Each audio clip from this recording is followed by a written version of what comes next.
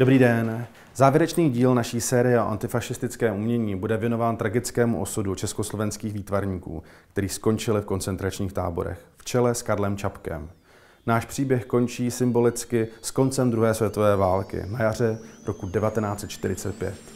Uzavírá se tak období nejhoršího zločinu v dějinách Evropy.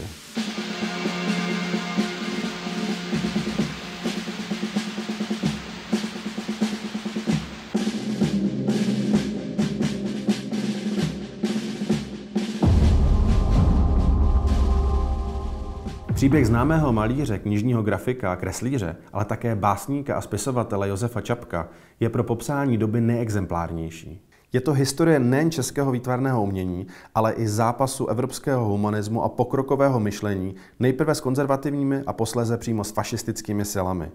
Čapek od začátku své tvorby kritizoval tehdejší drastické společenské rozpory, což ho nakonec, i se svým bratrem Karlem, postavilo do čela kulturní fronty proti nacismu. Začátkem druhé světové války 1. září roku 1939 gestapo v rámci akce Albrecht Jedná v Německu i na okupovaných územích zatklo a do koncentračních táborů převezlo množství vytipovaných, exponovaných osobností, nepřátel nacismu. Mezi zatčenými byl také pochopitelně Josef Čapek. 9. září byl s ostatními zatčenými převezen do koncentračního tábora Dachau a odtud 26. září do Buchenwaldu, kde strávil 2,5 roku. Z Čapkových přátel byli při stejné akci gestapa deportováni také malíř Emil Fila, novinář Ferdinand Peroutka, diplomat Lev Sichrava, pražský primátor Petr Zenkl a mnoho dalších. Od roku 1941 byl přidělen do malířské a písmomalířské dílny ve správě koncentračního tábora, kde ilustroval dopisy a maloval například spolu s Emilem Filou rodokmeny esesáků. Košatými rodokmeny, bohatě zdobenými malbami, mohli dozorci dokazovat svůj čistý germánský původ. Čapek je potměšile zdobil slovanskými symboly, který nemohli nezdělaní esesáci dekódovat a obdivovali je. 26. června roku 1942 byl Josef Čapek převezen do koncentračního tábora v Sachsenhausenu, kde byl znovu zařazen do malířské dílny. Zde vytvářel kýčovité krajinky a zátiší pro milenky a rodiny esesmanů. Tak ho při práci vyportrétoval ostravský malíř, další pracovník dílny Josef Dobeš, s kterým se v táboře spřátelil. Čapek ovšem paralelně dokumentuje skutečný horor koncentračního tábora. Jeho tvorba se stává existencionální výpovědí o nejhorší stránce člověka, ale i jeho nezdolnosti. Tajně také překládal anglickou, španělskou a norskou poezii a v prosinci roku 1942 vytvořil první rozsáhlou báseň Za bratrem Karlem. Jeho díla kolovala po táboře v opisech.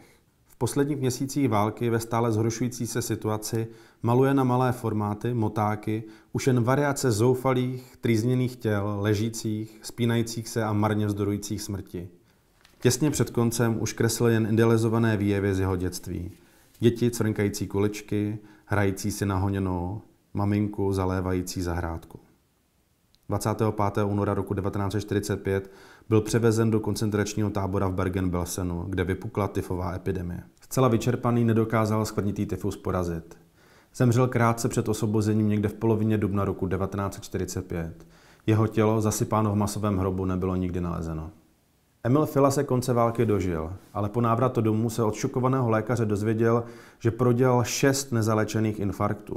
7. infarkt v roce 1953 už nepřežil a zemřel tak na strádání z koncentračního tábora. Fila psal v koncentráku poezii a hlavně teoretické texty.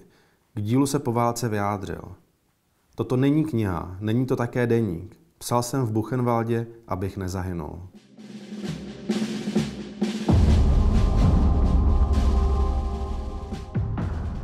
Čapkův a Filův příběh zastupuje v našem vyprávění stovky a stovky výtvarných umělců, kteří byli odvlečeni do koncentračních táborů.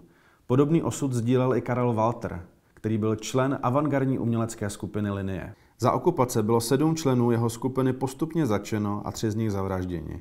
Walter byl v roce 1943 jako člen odbojové skupiny Březen nejprve uvězněn v Táboře a Kladně a pak převezen do Terezína a nakonec do Buchenwaldu, kde se setkal právě s Čapkem a Filou. Sám pracoval na bloku, kde choval laboratorní zvířata a dostal se tak k materiálu a mohl kreslit. Oproti Josefu Čapkovi výrazně mladší Karel Walter věznění přežil. Ve své knize Osnaté vzpomínky zaznamenal hloubku prožitého psychického i fyzického teroru. Slavný ilustrátor a zakladatel českého komiksu Ondřej Sekora na základě nacistických rasových zákonů jako manžel osoby nearijského původu v říjnu roku 1944 musel nastoupit do táborů Kleinsteinu a Osterode na otrocké práce. Jeho manželka byla transportována do Terezína. Během pobytu v lágrech v Německu zaznamenal své zážitky ve svých denících. Na začátku roku 1944 byl zatčen loutkoherec a loutkář Josef Skupa. Autor slavné dvojice Spejbl a Hurvínek byl za podprahové protifašistické poselství ve svých hrách převezen do nechvalně známé věznice tzv. Matildy v Drážďanech, kde čekal na deportaci do koncentračního tábora. Skupa se zachránil jen díky obrovské náhodě. Při ničivém náletu na Drážďany se mu podařilo uniknout z hořících trosek věznice a zcela vyčerpaný se dopravil až do Plzně, kde se schovával až do konce války. Loutky Spejbla a Hurvínka byly po válce nalezeny v trezoru gestapa. Malíř, sochař a ilustrátor antifašistického časopisu Der Simple Viktor Dobrovolný byl za účast v komunistickém odboji v letech 1941 až 1945 vězněn v koncentračních táborech Mauthausen a Dachau. Dobrovolný zaznamenal myšlenkový a životní svět lidí uvězněných v koncentračním táboře ve své ilustrované knize Mučili, člověka, vydané v zápětí po válce.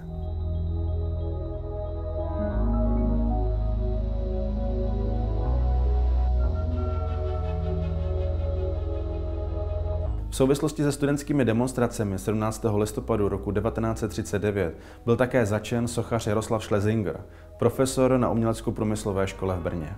Odvlečen byl do koncentračního tábora Oranienburg-Sachsenhausen, kde modeloval z rozvíkaného chleba různé drobné vězeňské plastiky, například hlavu umírajícího Häftlinga, tedy Mukla. Vzhledem k použitému materiálu se žádné jeho dílo pochopitelně nezachovalo. Po válce vytvořil podle své vězeňské plastiky sousoší zaváté šlépěje.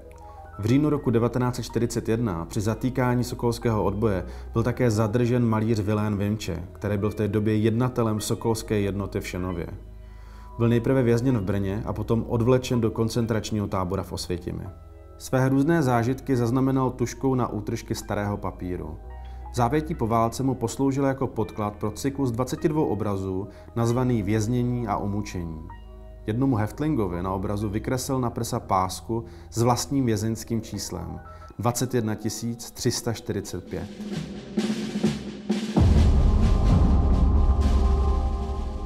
V březnu roku 1941 byla choreografka, kostýmní výtvarnice a kreslířka Nina Jirsíková spolu s ředitelem divadla D41 E.F. Burianem zatčena přímo v divadle. Důvodem byl protinacistický obsah jejich her. Do konce roku byla Jirsíková vězněna v Bartolomějské ulici, v prosinci roku 1941 byla deportována do koncentračního tábora v Ravensbrücku. V táboře pokračovala v umělecké činnosti, například kreslila, tančila, organizovala recitaci moderní české poezie a zpěv písní od zakázaných levicových autorů, jako byl Vítězslav Nezval nebo Jaroslav Ježek. Zanechala svědectví hororu koncentračního táboru v souboru 71 expresivních kreseb na téma Všední život v Ravensbrücku. Za spolupráci s ilegálním časopisem V boji Vojtěcha Preisiga byla v roce 1940 odsouzená ke 12 letům vězení ilustrátorka a malířka Milada Marešová. Ta ve stylu nové věcnosti v své traumatické zážitky pak zpracovávala v sérii zaznamenávající každodenní život v ženském vězení ve Waldheimu. Uvěznění se nakonec nevyhnul ani slavný prvorepublikový karikaturista a antifašista František Bydlo. Na konci války 16. ledna roku 1945 byl zatčen pražským gestapem na základě udání. Důvod měl být jeho výrok, že po válce bude Hitler vozit kolečko na stavbě Stalingradu. Uvězněn byl v terezínské Malé pevnosti, kde se v otřesných hygienických podmínkách lágru nakazil skvrnitým tyfem a záškrtem. 9. května, přesně na konci druhé světové války, svému onemocnění podlehl. Kromě toho zemřelo i velké množství dalších výtvarných umělců, kteří byli mezi 6 miliony lidí židovského původu. Ve vyhlazovacích koncentračních táborech pro nich nezůstaly žádné osobní věci a ani výtvarná díla. To mohlo být i osud slovenského malíře z židovské rodiny Františka Reichentála, který naštěstí včas v roce 1939 utekl do Maďarska, kde se skrýval pod falešným jménem a papíry až do konce války. Téma holokaustu se mu stalo celoživotním. Koncentrační, pracovní a vyhlazovací tábory byly pro Evropu naprosto hrůznou zkušeností, ze které se dodnes nespamatovala, a hluboký otisk událostí holokaustu zůstal v evropské kultuře dodnes. Ve světovém měřítku ale bohužel nešlo o nic výjimečného. Podobně se uplatňoval státní teror proti vlastnímu obyvatelstvu v Sovětském svazu v období stalinismu. Inspirace pocházela z obyčejného koloniálního myšlení západních mocností, aplikovaný před holokaustem pouze na lidi tzv. Třetího světa.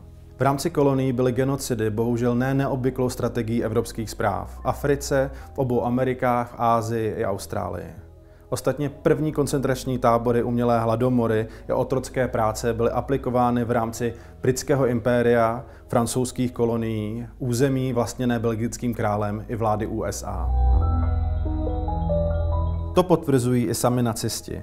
Například v deníku vedoucího hlavní kanceláře NSDAP Martina Bormana najdeme tuto poznámku z roku 1941. Vůdce dává za vzor naší východní správě anglickou vládu v Indii.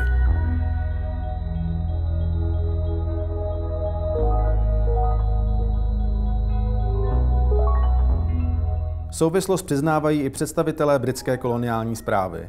Například ministr pro Indii Leopold Amery v roce 1943 řekl: pokud jde o přístup barevným mezi názory Churchilla a Hitlera, je mi těžko vidět velký rozdíl.